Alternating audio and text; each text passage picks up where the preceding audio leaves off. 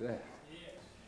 All right, open your Bibles, please, now to the book of Matthew, chapter 3. John the Baptist is coming to town, and he's preaching that message of fire and condemnation. If you don't repent, you're going to perish. And he is telling people, I'm here as a voice to make ready for the way of the Lord. And so then Jesus comes to him. And verse 13 of chapter 3, then cometh Jesus from Galilee to Jordan unto John to be baptized of him. But John forbade him, saying, I have need to be baptized of thee, and comest thou to me? And Jesus answering said unto him, Suffer it to be so now, for thus it becometh us to fulfill all righteousness. And he suffered him, or he permitted him. The idea there is that Jesus had no sin. He was perfect and pure in every way, but he gave an example that everyone who trusts him as Savior should be baptized in the name of the Father, Son, and Holy Spirit. He's given to us an example that we should follow his steps. And then Jesus, when he was baptized, went up straightway out of the water, and lo, the heavens were opened unto him, and he saw the Spirit of God descending like a dove and lighting upon him. The reason he came as a dove is because the Spirit hath no body, and you couldn't see unless he had a bodily shape. So he came in the shape of a dove, so the Holy Spirit sat upon him. And lo, a voice from heaven saying, This is my beloved Son, in whom I am well pleased. You have the Trinity here, the Lord Jesus, the God the Son in the water, the voice from heaven, God the Father saying, This is my beloved Son, and the Holy Spirit coming in a bodily shape as a dove lighting upon him. Then was Jesus led up of the Spirit into the wilderness to be tempted of the devil. I want you to know immediately that this was done for our benefit. This was not done for Jesus' benefit. He's the Son of God, and he had nothing to prove to anybody. But he came through this time of temptation to teach us how we should face temptation, and so we would know what kind of temptations we would have in our lives. And when he had fasted 40 days and 40 nights, he was afterward hungry and hungered.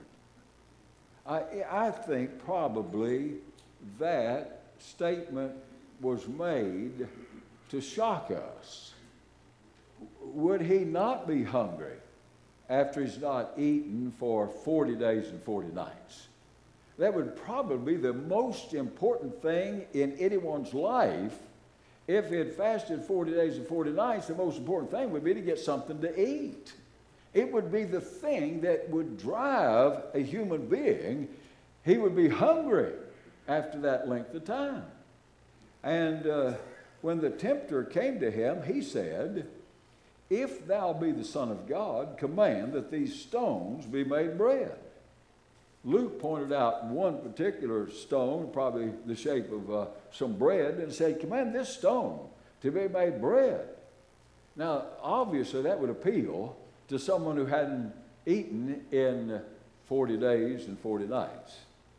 In fact, I think probably this temptation was an appeal to his senses, hunger.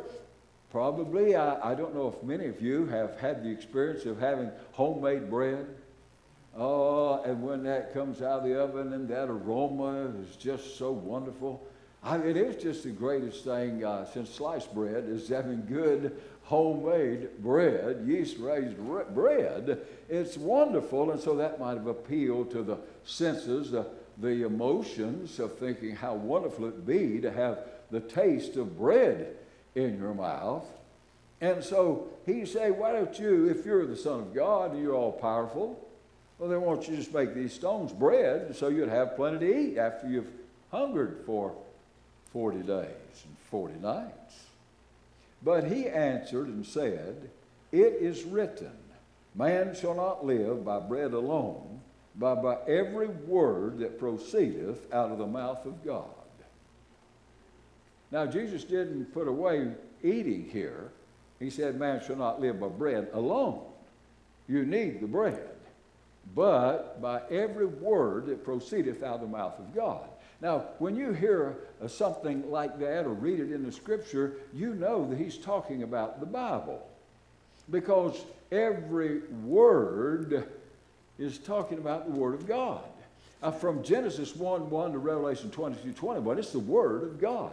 God spoke it, and men wrote it down word by word. There's no other book in the universe like the Bible. And if you have the King James Bible, you have the Word of God. You read, and you're reading God's Word.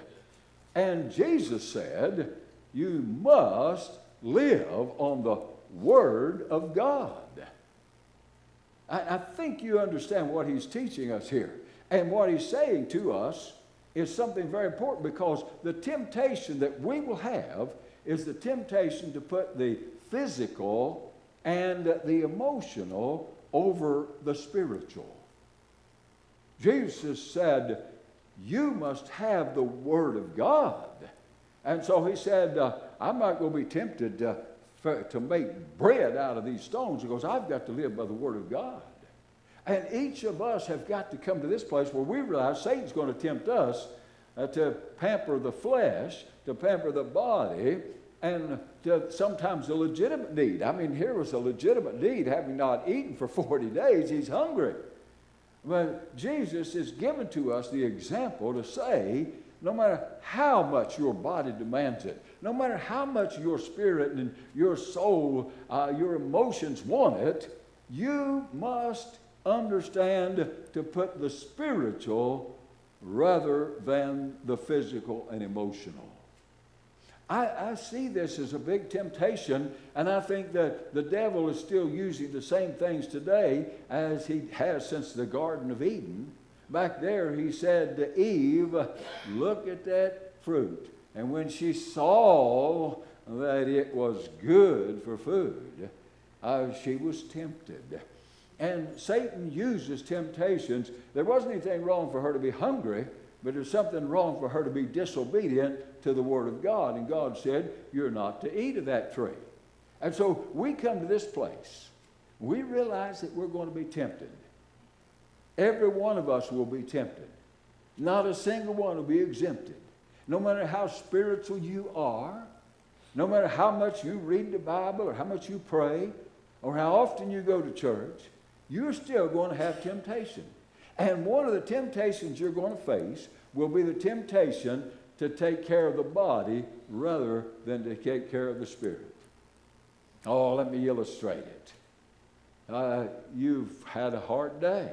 You've done many things today. You sit down in that easy chair.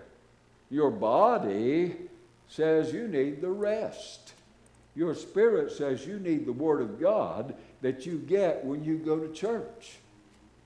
You hear the Word, and you must learn to live on the Word, but you need that rest. You're worn out, you're tired, and the temptation is to feed the flesh rather than to feed the spirit. Do you see, he is saying something to us that's really important, and it's important for us to get it. It's important for us to say, yes, Lord, I understand that I'm to put under my body and keep my body in subjection, and not my body rule me, but me rule my body, and to take care of the spiritual rather than give in to the physical and emotional. That's the first temptation that he faced. And then the Bible said, then, verse 5, the devil taketh him up into the holy city and setteth him on a pinnacle of the temple.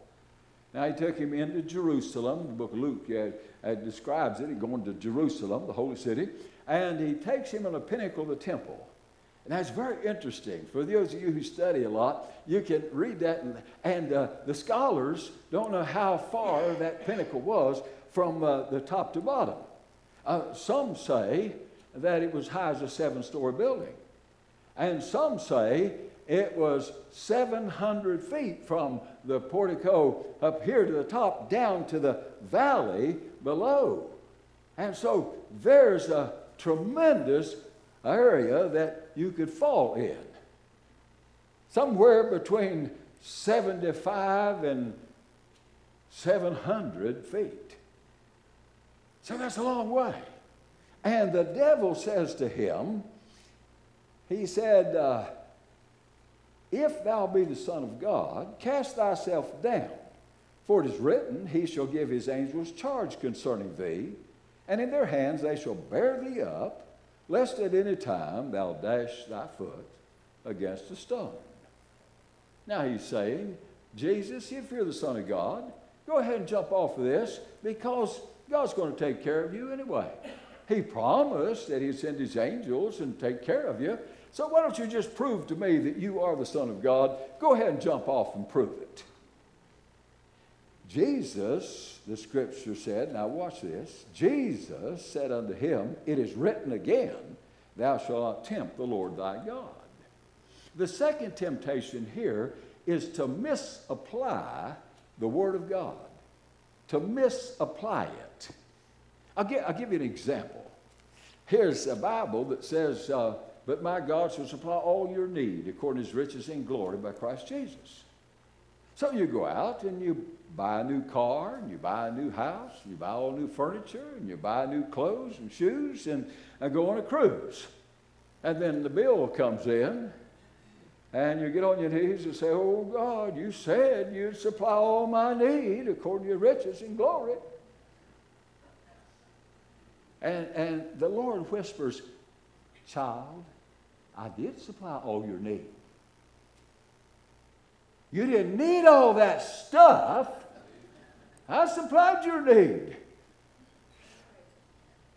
Do you see, like Lester Roloff used to say years ago, he said, you got to get your wanter and your needer lined up. And you see what he's teaching us here is that we can misapply the scripture. We can take it out of context. And if you take a text out of the context, you'll arrive at a pretext. That's a false conclusion. I want you to turn to the book of Psalms, chapter 91. Psalms 91, and the reason I want you to turn there is because that is the passage of Scripture that the devil misquoted. And that's the passage of Scripture that the devil misused. And so, look what it says in Psalm 91. I tell you what, there's only 16 verses here. We'll read them all. Read it. He that dwelleth in the secret place of the Most High shall abide under the shadow of the Almighty. God's going to take care of you. I will say of the Lord, he is my refuge and my fortress, my God. In him will I trust. Surely he shall deliver thee from the snare of the fowler and from the noisome pestilence. He shall cover thee with his feathers, and under his wings shalt thou trust. His truth shall be thy shield and buckler. Thou shalt not be afraid for the terror by night, nor for the arrow that flieth by day, nor for the pestilence that walketh in darkness, nor for the destruction that wasteth at noonday. 1,000 shall fall at thy side, and 10,000 at thy right hand, but it shall not come nigh thee. Only with thine eyes shalt thou behold and see the reward of the wicked. Because thou hast made the Lord, which is my refuge, even the Most High, thy habitation, there shall no evil befall thee, neither shall any plague come nigh thy dwelling. For he shall give his angels charge over thee, to keep thee in all thy ways. They shall bear thee up in their hands, lest thou dash thy foot against a stone. Thou shalt tread upon the lion and adder, the young lion and the dragon shalt thou trample under feet. Because he hath set his love upon me, therefore will I deliver him. I will set him on high, because he hath known my name. He shall call upon me, and I will answer him, and I will be with him in trouble. I will deliver him and honor him. With long life will I satisfy him and show him my salvation. Did you see how the devil misquoted this? Now I want you to notice, he left out in all thy ways.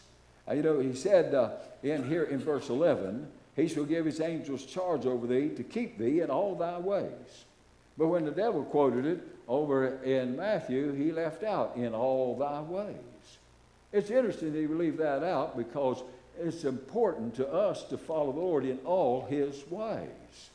You know that verse that you've all memorized, trust in the Lord with all thine heart, and lean not unto thine own understanding. In all thy ways acknowledge him, and he shall direct thy paths. In all thy ways acknowledge him. He used the same expression here, in all thy ways. Did you know what he is saying here? I want you to get this. Look at 91 again, and look at verse number 9. Because thou hast made the Lord, which is my refuge, even the Most High, thy habitation, therefore, he said, there shall no evil befall thee, shall give his angels charge over thee.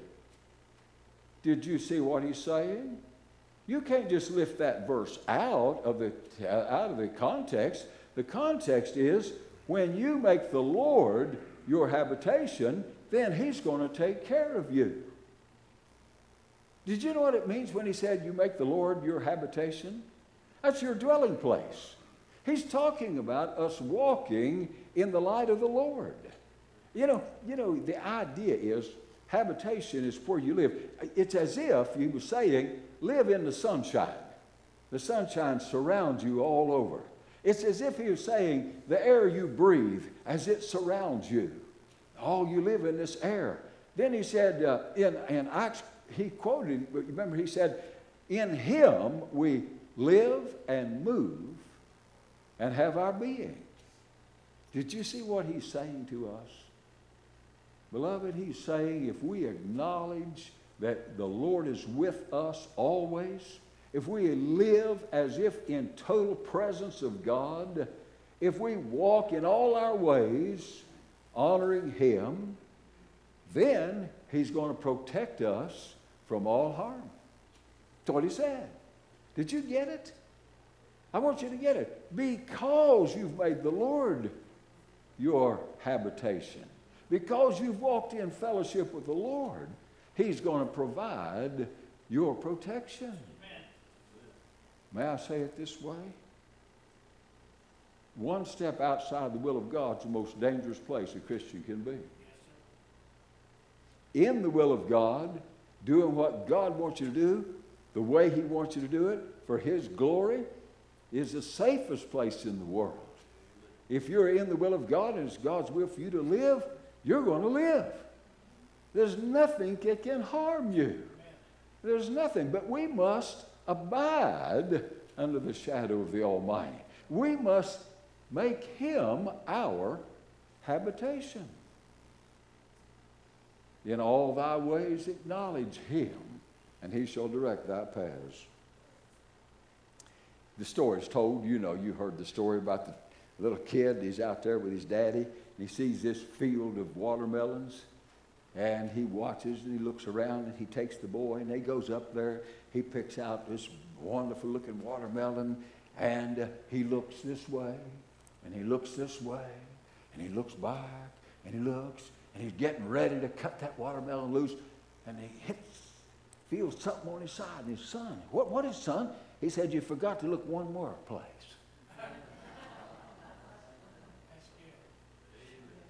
Do you see? The Lord is watching over us. His eye is over the righteous. His ears open unto their prayers. And God is with us. His name is Emmanuel, God with us.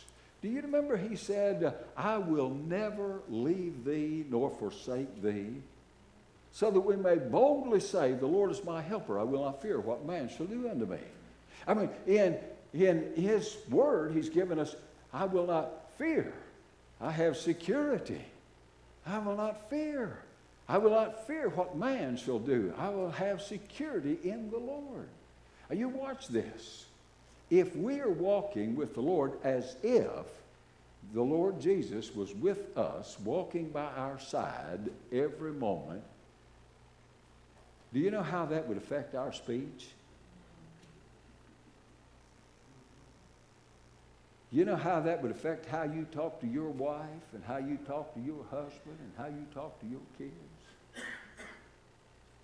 Do you realize that's what he is saying we need to do, is acknowledge him, acknowledge his presence with us always?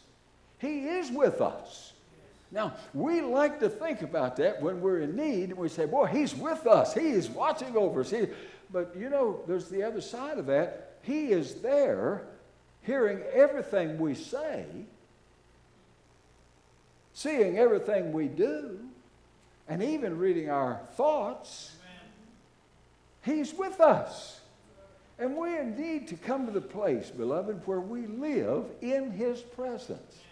In all thy ways acknowledge him, and he shall direct thy paths.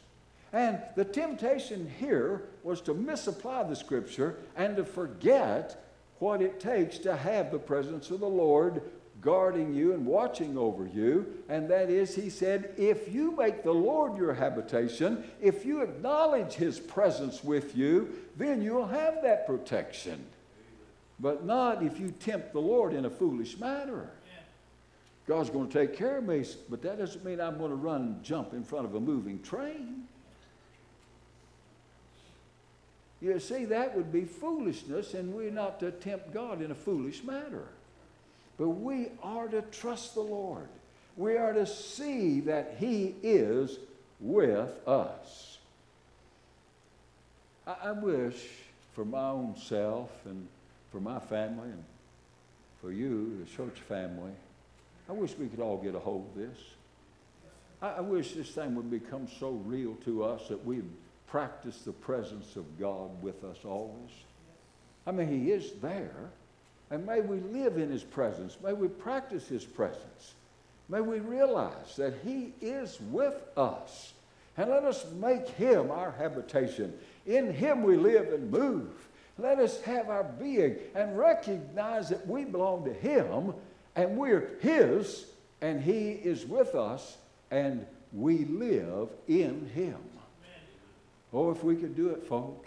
If we could do it, there would never come a filthy word out of our mouths. There would never be anything that we would do that we'd be ashamed of. There would never be anything we'd do we feel like we have to hide it from somebody else. But we could just live because he's with us and we're living in his presence, practicing the presence of the Lord. And so Jesus said, it's written, thou shalt not tempt the Lord thy God in a foolish matter. Well, reading on. Again, the devil, verse 8, taketh him up into an exceeding high mountain, and showeth him all the kingdoms of the world and the glory of them, and saith unto him, this is the devil speaking now, all these will I give thee if thou wilt fall down and worship me. Then said Jesus unto him, get thee hence, Satan, for it is written, thou shalt worship the Lord thy God, and him only shalt thou serve. And go bow to you or anybody else. I want to worship the Lord God only, and the devil leaveth him. Now, I want you to see something here in this temptation. This temptation is a temptation to serve yourself and to live for yourself instead of living for God. It's a temptation. As the devil is saying, if you'll just bow down, I'm going to give you anything you could ever want in this world. I'm going to give you popularity. I'm going to give you wealth. I'm going to give you all of this. He showed him all the wealth of the world and all the kingdoms of the world in a moment of time. And he said, all of this will I give you if you'll just bow down and worship me. I can make you popular. I can make you rich. I can give you pleasures. I can give you anything you want if you just bow down to me. And the temptation is to satisfy self and to live for self instead of living for the glory of God. Jesus said it's written, you worship the Lord God, him only shall you serve. Now, I want to point out something here. I think it's important. The devil's a liar. The Bible says that he is a liar and he's the father of lies, and he was promised something he couldn't deliver anyway. I mean, the Bible calls him the God of this world and the prince of the power that worketh in the children of disobedience, prince of the power of the air, but God is still sovereign. Jesus is still sovereign over all. And as Satan was promising him something, he could never have delivered him anyway. Well, by the way, he does that today. Satan always promises more than he can deliver. You have never seen a billboard with a derelict on it. with a drunk laying in the gutter. You always see if somebody's advertising liquor, they're all happy and joyful and all that. They never show the end of it. Satan never shows the end of walking his way. Never. There's never been a person that ever took the first drink of liquor with the idea, I'm going to become a drunkard. Not one. No one's ever tried drugs with the idea, hey, I'm going to be an addict and ruin my life. No. Satan promises happiness and joy and pleasure and all the rest of it, but what he delivers is something quite different. The devil is a liar. John Rice, many years ago, wrote a pamphlet which he called All of Satan's Apples Have Worms. Some wiseacre asked, the fellow was eating an apple. He said, what's worse than finding a worm in an apple? He's finding a half a worm. But I'm going to tell you something's worse than finding a half a worm in an apple, and that's listening to the devil and being deceived by him because he promised you what he cannot deliver. The Bible says the way of the transgressor is hard, and it's always going to be that way. And the Bible promises, be sure your sin will find you out. And there's going to be judgment for those who neglect God and walk away and don't honor him. Here he's promising something, and he's saying to them, just give in and live for yourself. Live for what you can get out of life. Live for popularity and for praise of man and for all the possessions you can have and all the pleasures you can have. You just live for that. And you can have it all if you'll just forget God and walk this way. But I guarantee you he's a liar, and he always is a liar. And Satan will mislead anybody if he can drag him into hell. Satan and his false teachers, the Bible says, they came to steal and to kill and to destroy. That's what Jesus said. But I'm come that they might have life, and that they might have it more abundantly. In me is life. You receive me, you have life, and you have life everlasting. But listen, the temptation that's given here is a temptation to get in love with the things of this world. When the Bible says, love not the world, neither the things that are in the world. For any man who has the love of the world, the love of the Father is not in him. For all that is of the world, the lust of the flesh and the lust of the eyes and the pride of life is not of the Father, but is of the world. And the world passeth away, and the lust thereof. But he that doeth the will of God abideth forever. And so, understand today, the temptation that Jesus faced was given to us so we could understand that we, each of us, may never put the physical and the emotional over the spiritual. May we, before God, put the spiritual first. Always do the thing that's right, even if it's a hard thing. Do that which is right. First, don't give in to the lust of the flesh. Don't give in to satisfying the body. Live in the realm of the Spirit. And then don't ever misapply the Scripture. Rightly divide the word of truth. Learn the Scriptures and learn to apply the Scriptures to your heart and to your life, and understand that Scriptures have to be studied, and you learn those Scriptures and apply them to your own life. And then don't sell out to the world or for the pleasures of this world or anything that Satan has to offer. Put the Lord first and worship him. And he said, watch this, seek ye first the kingdom of God and his righteousness, and all these things shall be added unto you. Amen. Everything you need, everything that your heart could desire, if you'll seek him first. Many people seek the Lord somewhere down the list, but other things become first. Jesus said to the church at Ephesus, I have somewhat against thee, because you've left your first love. Some translate that, you've left loving him first. You see, we've got to seek first the kingdom of God. Before pleasure, before ease, before any of the desires and needs of the flesh, before anything else. Seek first the kingdom of God and his righteousness, and all these things will be added unto you. What a wonderful promise we have from our Lord.